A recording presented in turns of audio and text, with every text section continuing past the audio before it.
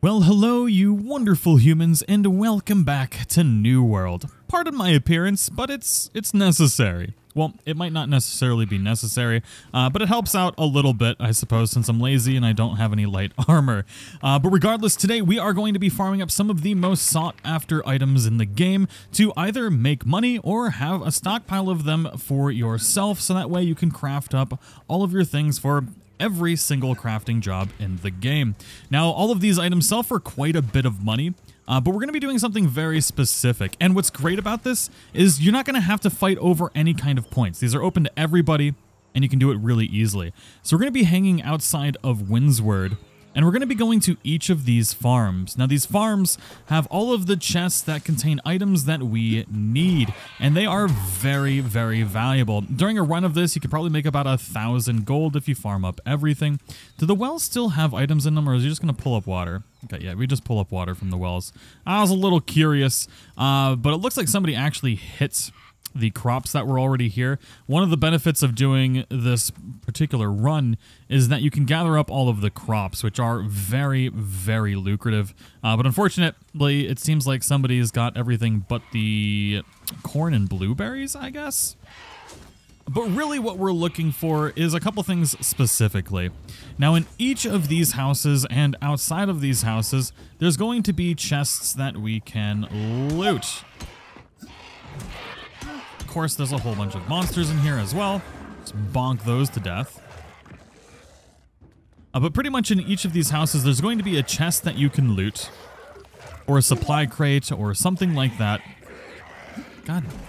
Well, hello, you wonderful humans, and welcome back to New World. In today's video, I'm going to be showing you how to get some of the most sought-after items in the game to either make a ton of money, or to just use them for yourself for your own crafting. Now, the items that we're going to be farming up specifically are these weak solvents, sand flux, and coarse sandpaper, and really anything else that can be used in crafting, because the demand is so high for these that they're always selling at a really, really good value. And you want to know what the best part is? You don't have to fight for points for it. Literally, everybody can loot these all at the same time, and if you know a good route to be able to farm them up, you can make a ton of money, or at least not to have to spend money or get them all for yourself. Now, you can see here, one sand flux sells for $2.75 gold, or 2.75 gold. Now, you can get upwards of 10 of these from one crate, so you can be making 20 gold per crate, and you can make easily 1,000 or more gold per run with these chests. And we're going to be doing this just outside of Windsward Village, because it has a lot of these farms, and you can do this in any area where there is a farm nearby. And not only are we going to be collecting these crafting materials, but we're also going to be getting anything for cooking and stuff like that, because all of those items sell for quite a bit of money, and there's always a very high demand for them. Now, I am naked. I know it's a little terrifying, but I don't have any light armor.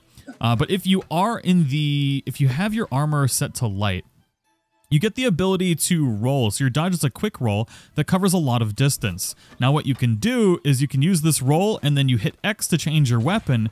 So if you rolled without doing that, you see how you pause at the end?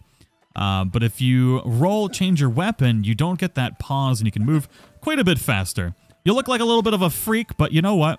It could be a lot worse. So what we're going to do is we're just going to head outside of Windsward, and we're going to gather any kind of vegetable that we see, and then we're going to loot any box that we find. Now, the large supply crates often only really have items in them, but we'll get into exactly what we're looking for here in a moment. But definitely any kind of vegetable you're going to want to gather.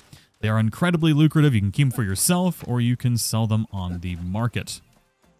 Now, what I recommend doing when you're trying to do this like roll thing is if you use up all of your stamina, then you're gonna have to regenerate stamina before you can do it again. Look, I just sold a whole bunch of potatoes for 195 gold, easy peasy, lemon squeezy.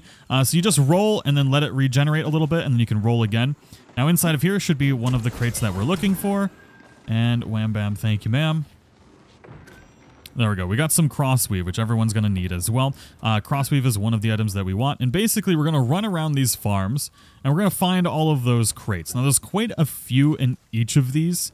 We also got some carrots sitting out here. That's going to be good. You got turkeys. You could slap those around a little bit if you so desire. But really the main goal is just gathering everything possible around to be able to make yourself rich.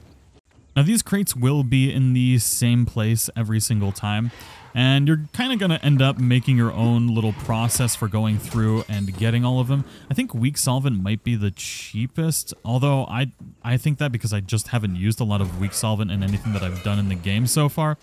But yeah, so just make sure to gather everything. We've got some crates. Each of these houses is usually going to have a crate or one of the large crates. I think I looted this one before I started the video. I did. But you're going to want to go inside each of the houses, and usually right around the houses is going to be something to gather as well. Now you can do this in higher level zones. There we go. We got 11 sand flux and 12 tannin. That is insane. That's 40 gold for that one, maybe even more depending on the area that you're selling them in. It's kind of ridiculous. Now you can do this in higher level zones, specifically like this zone, because you can just pimp slap everything to death and it's just really easy. You don't have to worry. Ah, there we go. Strawberries are a great one to pick up. A really good one. Potatoes and strawberries, highly lucrative. But basically, once you complete one of the areas, you could just move on to the next one. So we're going to head from...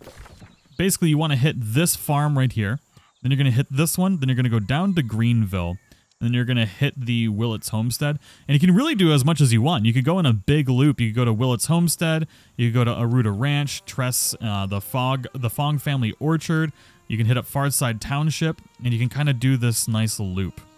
So I figured what I would do, and I would do a full loop of this. I'll show you all of the items that I get for that. We'll figure out how much it's going to sell for. Then we can calculate how much time it took and how much money we made.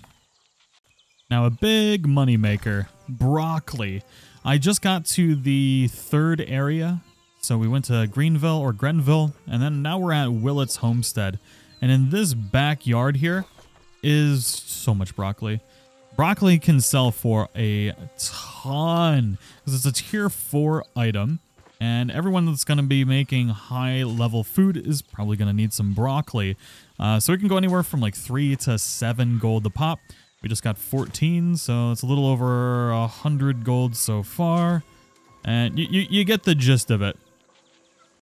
So I only made it about halfway through the route that you could take. So I did these 3. You could go on to do all of this, and you could harvest all of the fiber and stuff in this area if you so desire. But just after hitting the 3, we can go see what we made in value from our resources. All right, let's check how much money we made on the auction house. So we'll go to Flux and Sand Flux and place a sell order. We decide to sell it here. The lowest price is 275. So I made 111 of these, which means we'll make right around 280 after taxes, which is pretty darn good. So it only took just a few minutes to farm that up. So we can look under solvent. So we got weak solvent. Weak solvent, I knew it was only about $1. So if we decide to sell this, we made $69. Perfect. Coarse sandpaper is another great one because you use so much of it. Sells for 3.25 a piece. We got 251 of those bad boys. That's really good. Crossweave here is selling for $2, but there's not a lot of it. I'm not sure what the demand for crossweave is here. There's a big fiber spawn around, so theoretically it could be high. We got 102 of those, so that's another $200. Tannin is selling for 1.98. We got 52 of those. Ooh, the broccoli stonks have gone down, 2.49, but we still got 97 of those. So there's another $100 or $200. Those potato stonks, though, always pretty good. The lowest is 2.19, and then it goes up to $3 here. We only got 46 of those, though. Now, there's a couple other resources that we got, but all of that equals about 1,659 gold. And all we had to do was just run through here. Now, if we take out all of the food that we got, then we made around 1,250 guaranteed money. Now, obviously, some of these prices might fluctuate and they'll depend on your own server. But for the most part, these are incredibly high demand resources. And even if you don't sell them, you can use them yourself and make money that way. But I really do hope everybody enjoyed the video. Thank you so much for watching. I'll see you all in the next one.